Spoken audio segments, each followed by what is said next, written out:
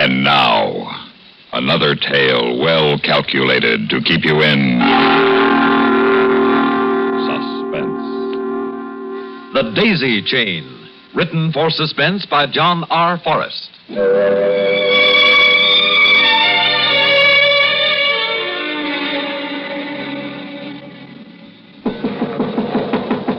When is it going to stop raining? That's what I ask myself. Is that a knock or is it the storm? It's hard to tell.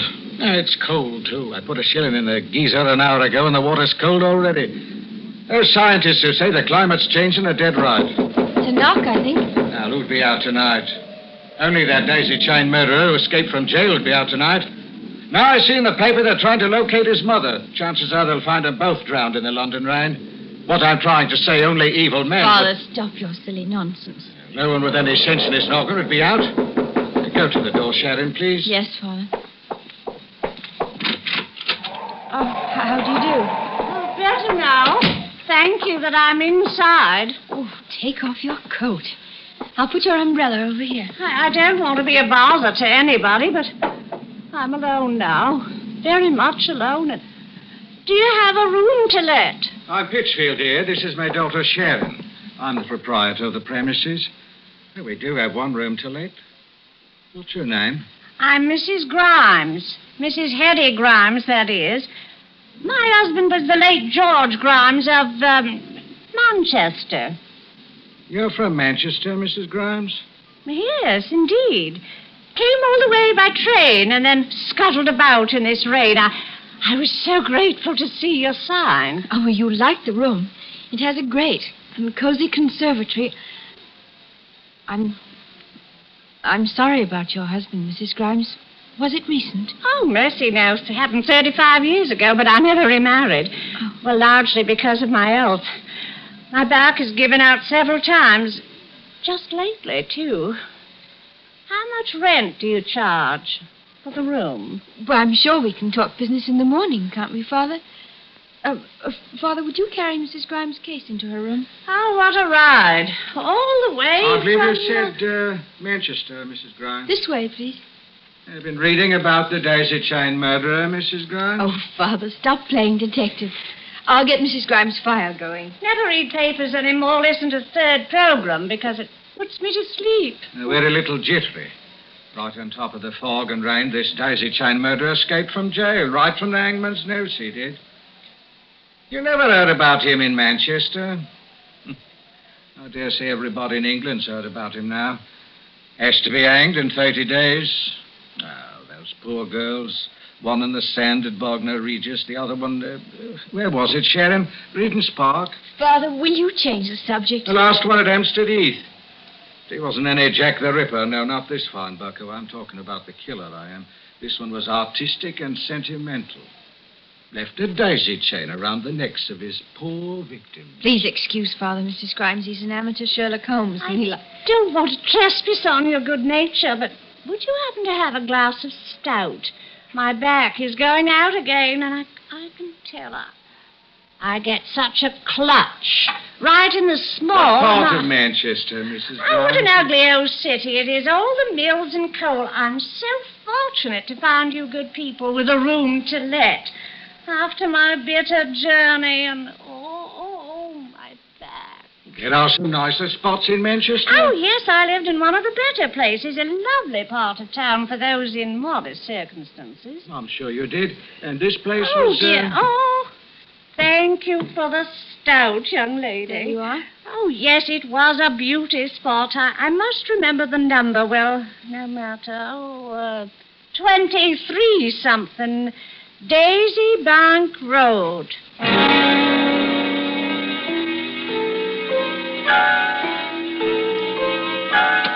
Come tomorrow morning, we'll tell her to go.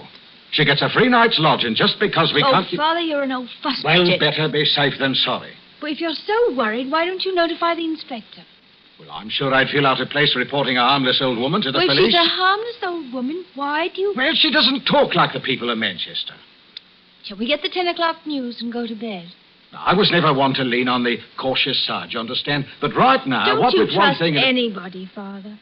Well, I don't trust somebody from Manchester who doesn't talk that way. Nothing to be done tonight. As your dear mother used to say, may she rest in peace. Tomorrow will be a fairer day.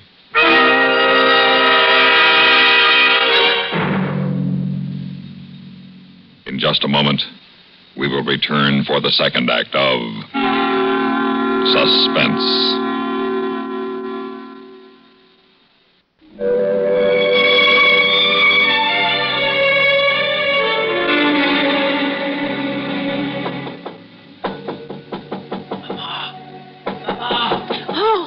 Oh, no. No, merciful heavens, no. Mama, will you let me in? Oh, go away. Go away. Let me alone. Let me alone. Go away. I'm so tired. Go away. Mama, it's me. It's Jimmy. Open the window. How did you find me? How did you find me? Mama, a little light, not too much. Oh, why didn't you leave me alone? Why didn't you? How did you find me? I've got a candle. Now, wait a moment. Oh, easy, Mama. Oh, Mama, I saw you leave your old digs this morning. I watched you give the slip to the bobbies. Oh, you were clever, Mama. Oh, they'll get you. Oh, my boy, they'll get you. I had to leave. I knew the bobbies would look for me and find you that way. You shouldn't have followed me. They'll get you for sure. Not if you quiet down. Oh, well, it's great to be... I suppose this is home. They keep saying you did it, and you keep saying you didn't do it. Oh, my poor boy, when will it stop? You got any food, Mama? The papers write those dreadful things, and it's on the wireless all the time. Mama, I want some food. Oh, what horrible days these are, horrible days. When you were a little boy, you'd go bounding to the parks and bring me back flowers, singing and laughing. Oh, Jimmy. And then they started saying all those things about you. Oh, I can't stand it anymore. I can't stand it. It's got to stop. It's got to. Oh, is cookies all you've got? I only had a fire for a few moments, but there'll be tea. How many people in the house? Only two. The landlord and his daughter. His daughter? It's a slack season with them. Just two people live here. What's the daughter like? You wouldn't be asking about the daughter, Jimmy, if you were my little boy again. Don't you dare ask me about her.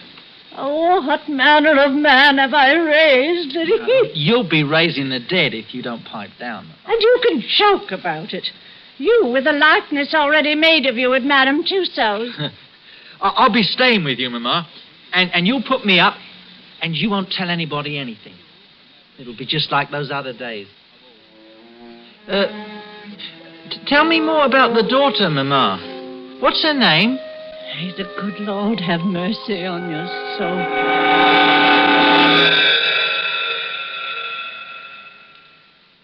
Is this Inspector Christ? Yes? Inspector, I let a room last night. A bad night, if you recall. An old woman took the room for a fortnight. Said she was from Manchester. Then this morning she announced her son had come a-visiting. Now, while I'm not naturally a suspicious man, I began to wonder about that daisy chain. Well, you're a lively one, all right. Well, there's no harm done.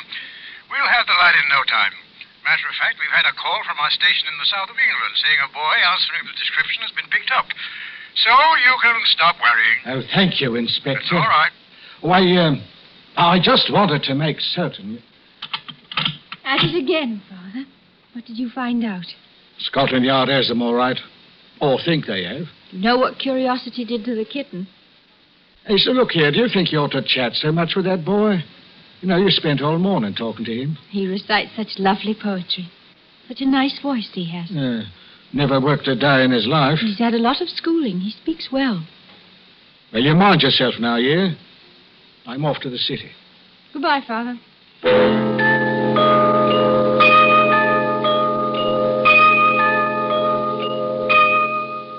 So, your kind old father warned you about my offish ways.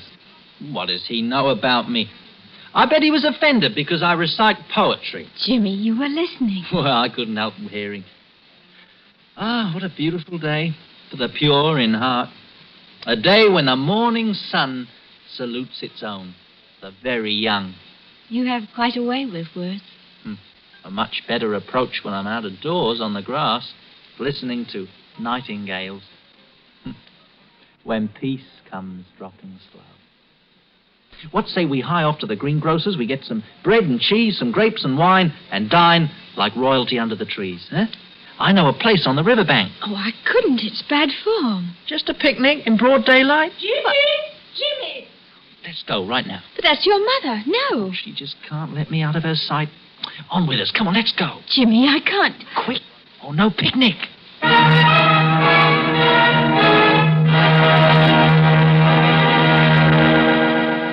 In a moment, we will return for the third act of Suspense.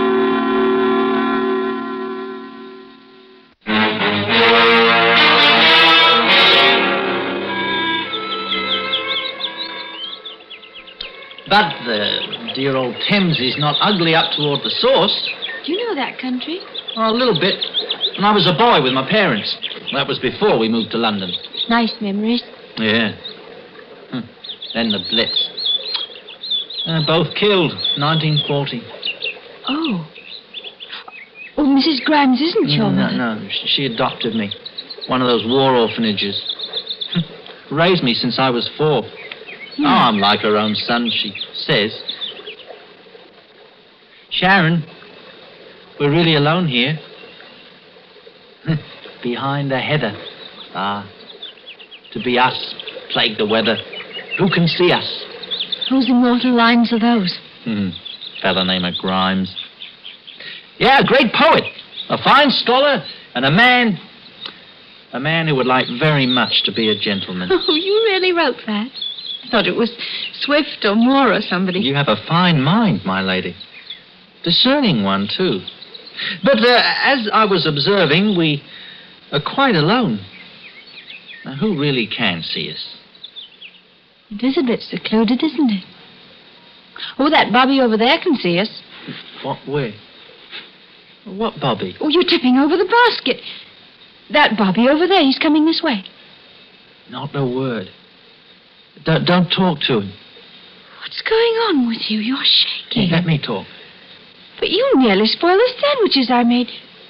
Jimmy, you're still shaking. Afternoon. Good day for a picnic. You'd better hurry. Look at the clouds. Yeah, it's clouding a bit. Always does this time of year. Everything all right? Yeah, quite. Since all the murders last year, we talk to the people now and then and ask them the time of day. Well, it's time he was eating now. Better be watching the rain clouds. Afternoon. Why do you act so strangely? He wasn't going to hurt you. He was very pleasant. Yeah, they all are, for a while. If I pick you some daisies, may I have a sandwich? Oh, look. Daisies all around us. Well, do I get the sandwich? Of course you do. But first the daisies. Well, all right. But let me help you get up. Oh, would you hand me the bottle of wine? You like daisies, Jimmy? Oh, where I used to live, we got fields of them. We lived on Daisy Bank Road. Look out, you're spilling it. It's a wild look on your face. Better take it off. We're having company again. This time, 2 Bobbies, the same one and a friend. On your feet. Come on, do as I say. What? Yeah, walk this way. Only fast. Just keep looking overhead as though you fear the rain. Fast! Hey, come on now, lively. Jimmy. Get to the edge of the park. Take the first tram, and I'll be along later. Yeah, get going. You're holding my hand. Get going. You stay away from Mrs. Grimes.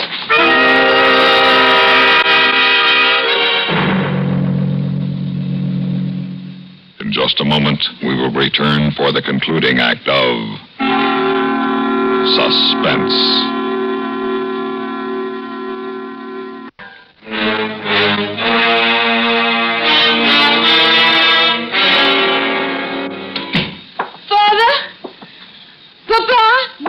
It's me, sweet child. Your papa went to the pub, said it was Thursday night. Mrs. Grimes, I'm confused. Has Jimmy been here? Jimmy's with you, isn't he? It was so strange, Mrs. Grimes. We saw some bobbies and he ran. Why did he run, Mrs. Grimes? Why did he? Why? Did it spoil your picnic? Of course he did. Where is he? Why did he run, Mrs. He Grimes? was always so headstrong and always so mixed up. Was it a pretty afternoon? Did you sit down under a tree?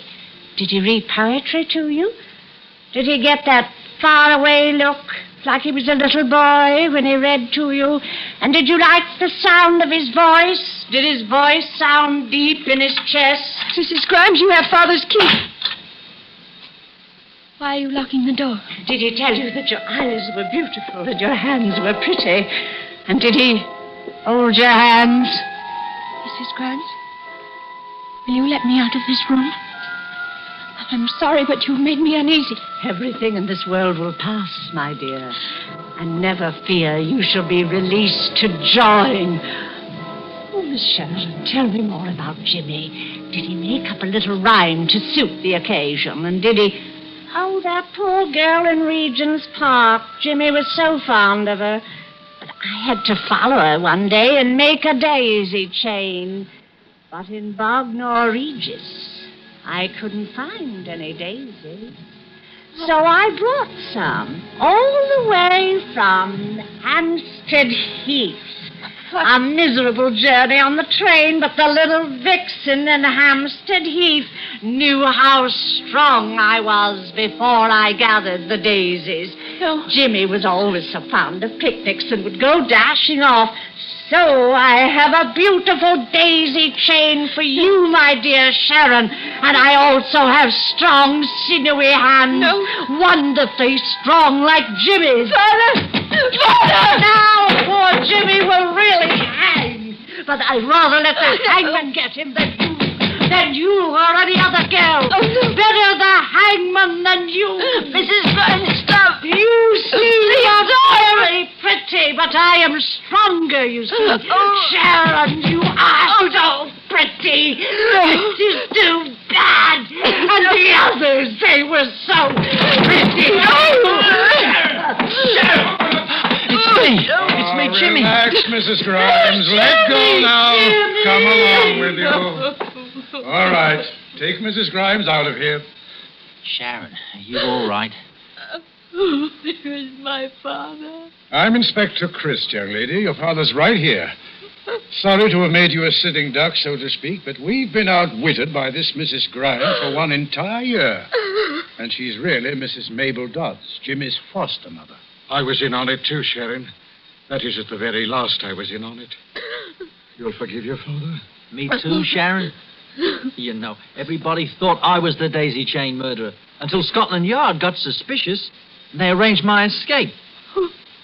You think we can ever have a civilized picnic? Oh, Jimmy. Can you ever have a picnic with a man who already has an image cast at Madame Tussauds? I'll think about it.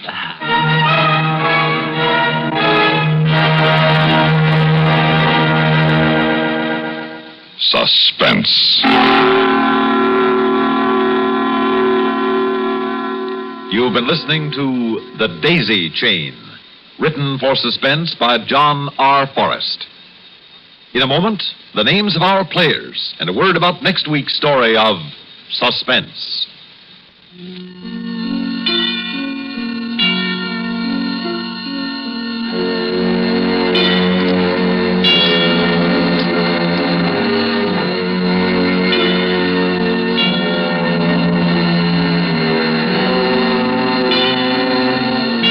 Heard in tonight's story were John Clark as Jimmy, Joan Loring as Sharon, and Jane Rose as Mrs. Grimes. Others in the cast were Brett Morrison, Marvin Peisner, and Mercer McLeod. Listen again next week when we return with End of the Line by Murray Burnett, another tale well calculated to keep you in suspense. The Kingston Trio next, followed by latest CBS News and Have Gun Will Travel on CBS Radio.